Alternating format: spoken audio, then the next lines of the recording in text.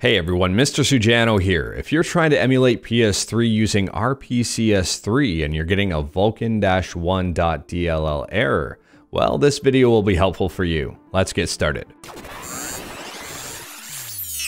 Alright, to kick things off, if you haven't already seen my video on emulating PS3 on PC using RPCS3, well, I'll leave a link to this video in the description below and I highly recommend checking it out. Now, if you're trying to run RPCS3 and you're getting this issue here, Vulkan-1.dll is missing from your computer.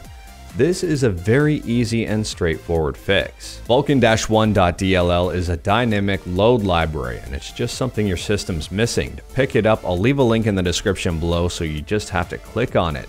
It'll bring you to this mega.nz website. From here, click on the download button. It doesn't take long at all and then your download will pop up. The overall download is very small, it's 12.9 megabytes. When it finishes downloading, extract the Vulkan RT installer and run it. If you're a little bit uneasy about this program, feel free to scan it with a virus scanner. When you open up the installer, it should look something like this. It says copyright 2015-2016. It is a fairly old program, but it still works, and that's the big thing here. So just go on ahead, click I agree and install it. Once it finishes installing, feel free to boot up RPCS3. You shouldn't have any issues at all anymore.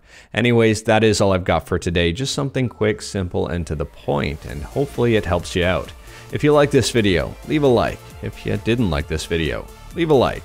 Hit that subscribe button, check out my other videos. Thank you everyone, take care.